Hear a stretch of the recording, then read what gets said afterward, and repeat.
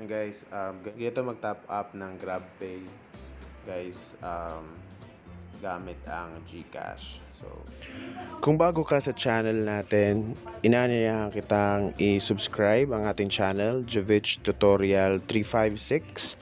At huwag niyo na rin pong kalimutan na i-click yung notification bell para ma-notify po kayo pag may bago tayong upload about tutorial. Maraming salamat. Una, maglagay muna tayo ng funds sa ating Gcash using our online banking. So, punta tayo dito sa other bank. Tapos, select natin yan. Tapos, select natin yung Gcash. So, itong gamit ko guys is Security Bank, online banking. Screenshot lang natin para mask natin yung information. So, ngayon si Security Bank wala siyang transaction fee. So, ang maganda sa kanya guys, real time pa. Tapos yung account number, lalagyan lang natin yung phone number natin sa Gcash. Yan. Tapos amount 400 to Grab. Yan. So, ito na yung code OML 404 ml.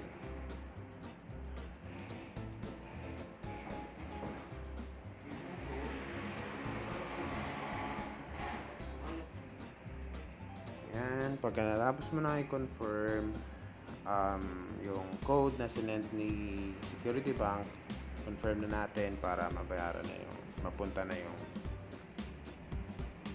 fund sa Gcash. Ayan.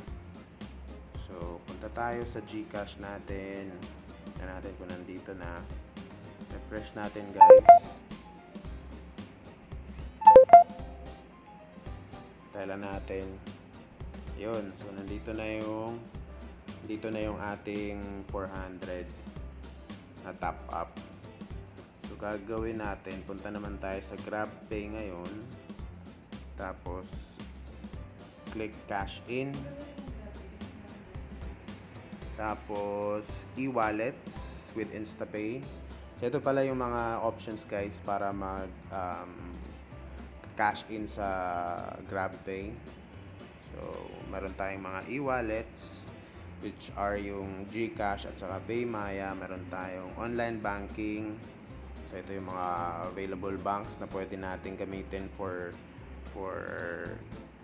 cash in. So same as Gcash din, kailangan nating pumunta sa mga tawag nito, sa mga online bankings natin sa mga respective banks na to. So may Security Bank siya, hindi ko ito alam kanina. Pero hindi ko pa kasi masyadong kabisado si GrabPay, kaya medyo hesitant akong mag-link or mag-try ng cash in using Security Bank. Pero since na bank to e-wallet naman, so safe siya, hindi natin siya ililink. So again, yung ganitong process, hindi tayo nagli-link, nagpapadala lang tayo.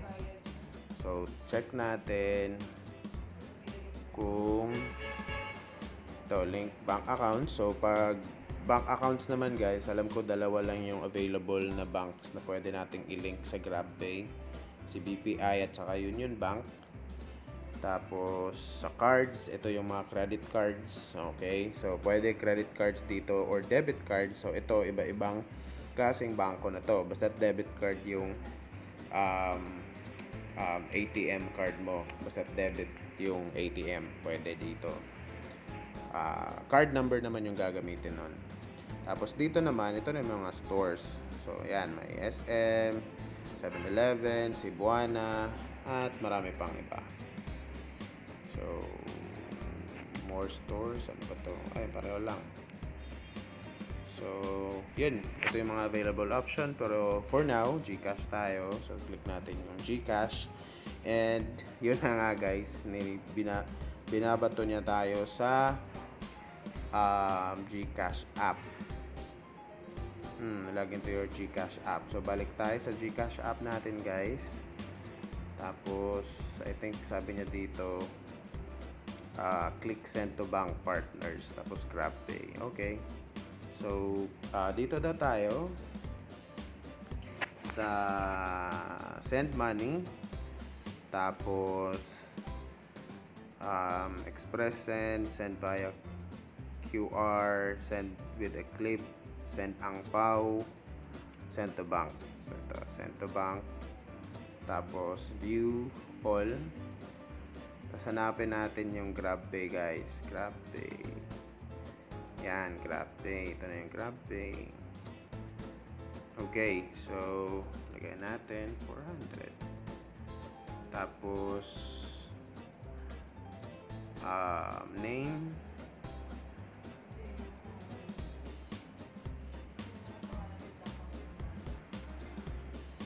Kaka-update ko lang kanina. Ayan. So, lagyan natin yung name. Tapos, yung account number is same as the phone number. So, phone number dun sa GrabPay.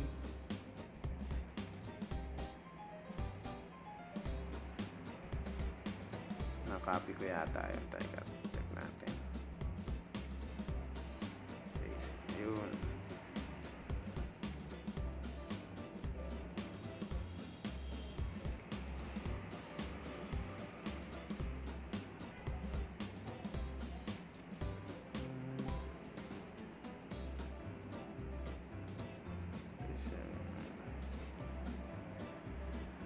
Email optional, so lagyan na lang natin para may proof.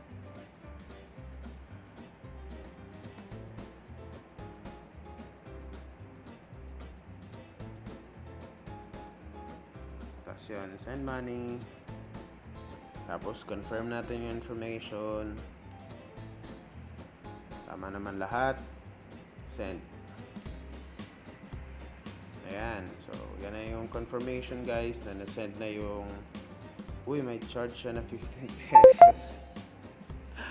So, yan. Kakagulat. So, anyway, kailangan naman talaga natin mag-cash in. So, ito lang yung downside dito sa GrabPay.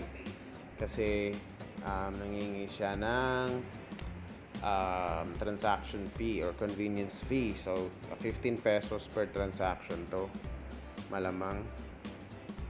So ayan, anyway, tingnan natin kung na-receive na ni Grab yung kinash in natin from Gcash. Ito tayo sa GrabPay ngayon. Refresh lang natin, and wala pa siya, guys. Ayun na siya, guys. Napasok na yung 400 pesos na pinadala natin from Gcash pala to Grab.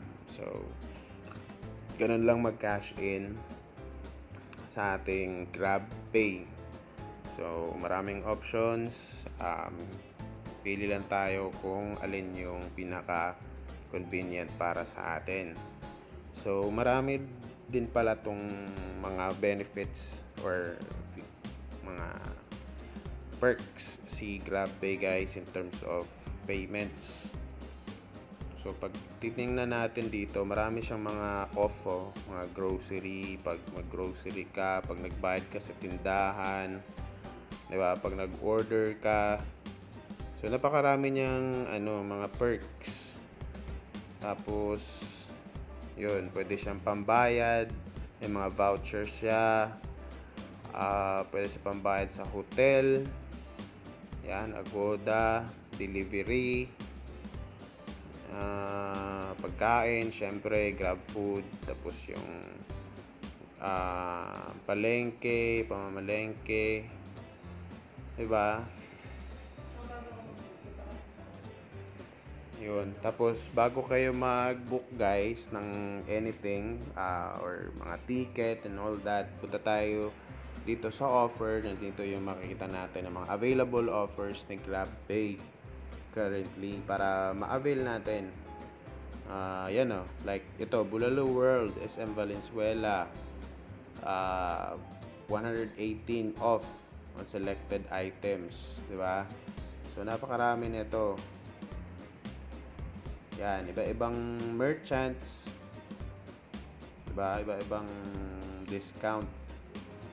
So kung ano talaga tayo, pwede tayo mamili kung transport ba, kung food, kung mart. So yun.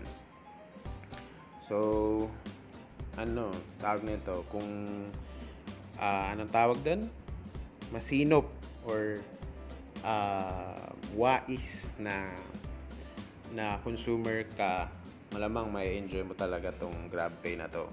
Lalo na pag mahilig kang kumain sa labas, magagagala. So GrabPay is parang, I think, recommended. Tapos i-team up mo siya with Gcash kasi minsan yung mga Gcash ay limited din, wala masyadong tumatanggap. So kung may Gcash ka, may GrabPay ka, may online banking ka sa bank mo, bank accounts mo, so napakadali lang, cashless ang transaction. Lalo higit sa lahat ngayon na may COVID, so iwas pa contact kita, di ba? Sa ibang tao. So yun guys, thank you so much.